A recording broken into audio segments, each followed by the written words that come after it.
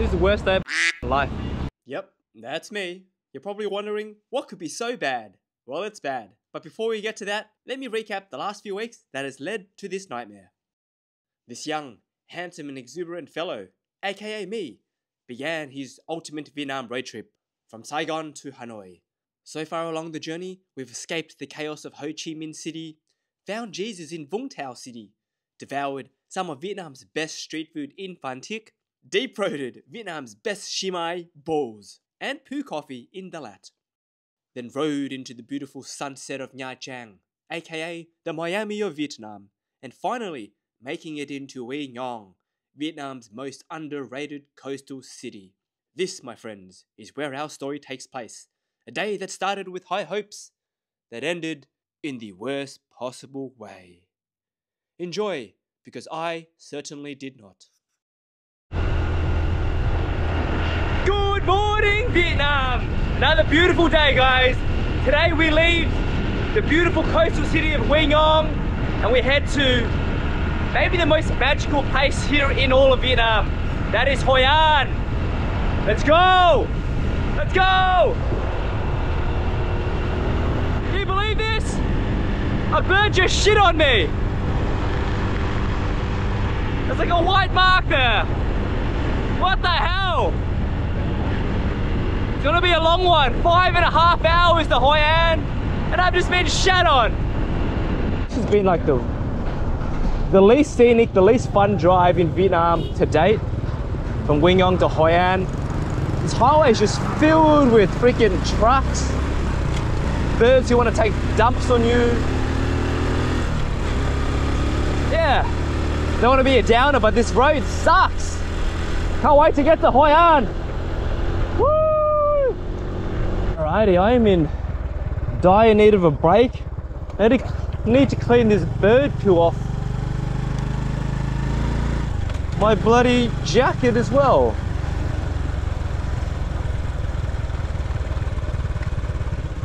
It's supposed to be a really nice cafe here somewhere. Cute little coffee and tea joint here.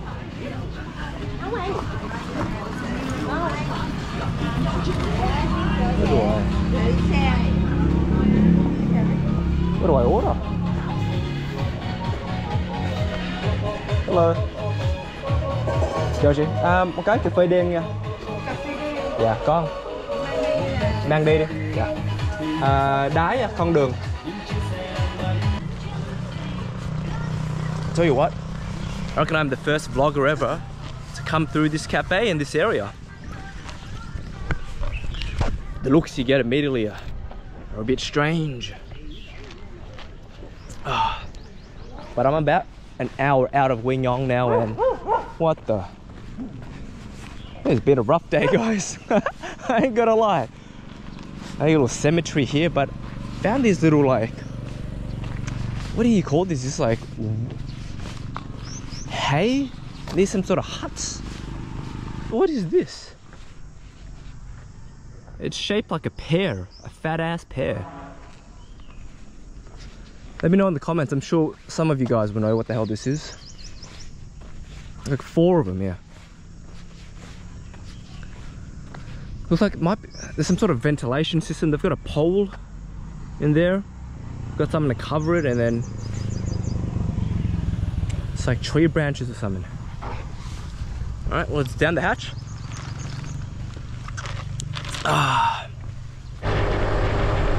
Alright guys, we've seemed to be avoiding all the trucks now.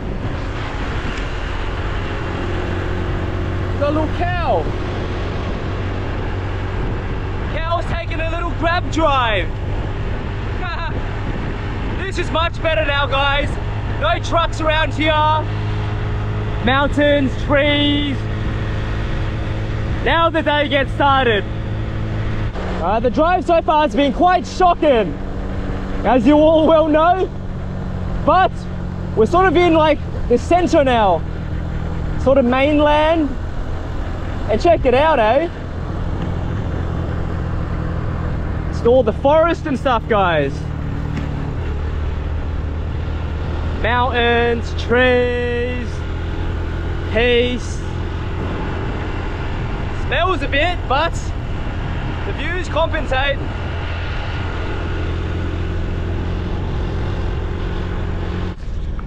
Fuck. Looks like I have a flat tire, guys. Oh my gosh. I'm pretty sure it is flat. It looks super like they get flat at the bottom. What the hell? That one looks okay. Oh, so I was scared of running out of petrol, but this is probably even worse. Got a freaking Google Map a joint now, I guess. Alright, I'm pretty sure it is flat. Yeah, I can feel the bumps at the back. Alright, I gotta drive real slow and try and find a freaking mechanic. I'm sort of in the middle of freaking nowhere as well. Today's been a shit day, guys. An absolute mess. Like holding on for dear life. The back freaking tire is just like moving everywhere. I'm gonna, fuck, this does not feel safe at all. Alright. So on my maps it says there's a place to fix my exhaust air joint somewhere here.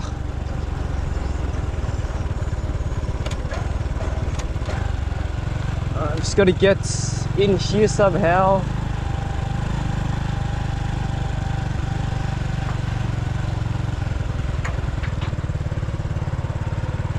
Alright, okay, I see him. Is this it?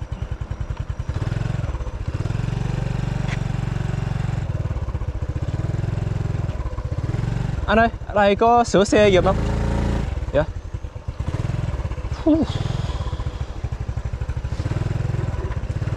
Alright, this is actually only 3 minutes away. I'm lucky I found this joint. I'm fixing up the bikes and stuff.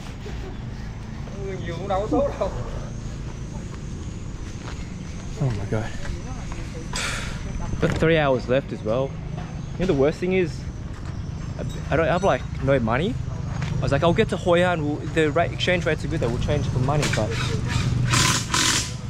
it is definitely flat.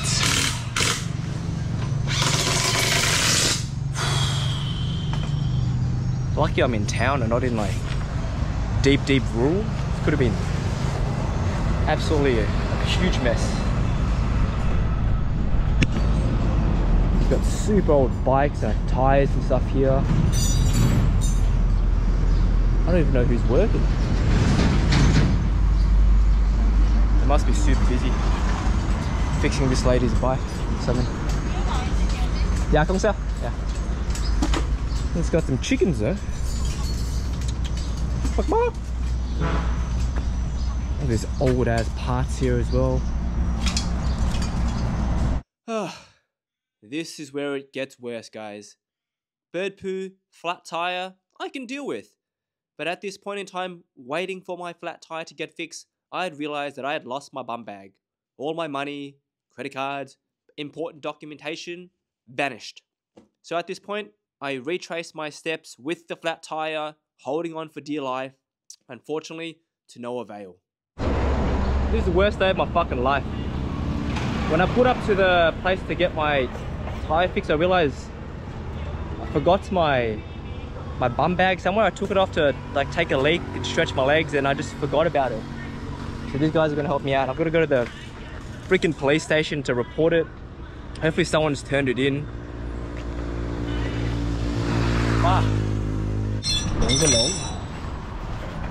So hopefully they can fix this up for me.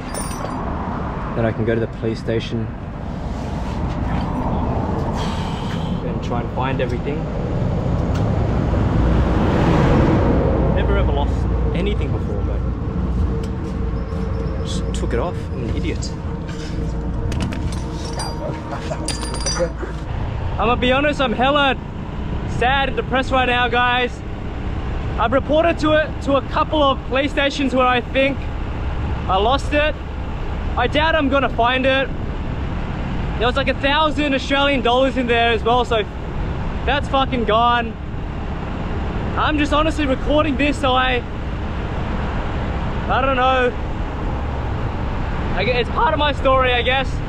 I'm gonna try and get to Da Nang so I can return this bike. Wait up. I'm gonna try and return this bike and get to Hanoi so I can go to the Australian Embassy and order a new urgent passport. I think that's what I have to do. Got no money, I've got no cards, credit cards, so hopefully some of the Vietnamese locals can help me out with petrol just to get to Da Nang, because I think I can pay for accommodation like booking.com through a online payment, so that's okay. I just got to get to Da Nang somehow, return this bike, and then I think I'd have to cut this trip short and go back home to Australia and get all new cards and stuff. So I'll keep you guys updated, but we'll see what's happening.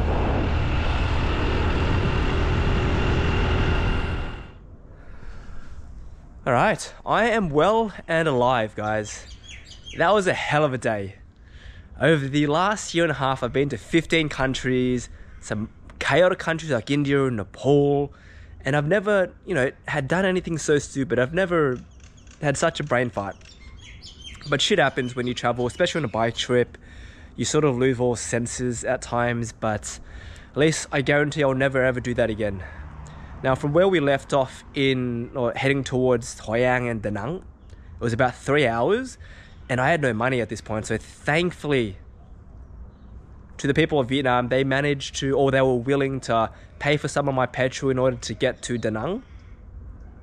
And then I managed to return the bike, and then I caught a 20-hour bus ride, because you can't fly domestically in Vietnam as an international without identification, documentation, whatever.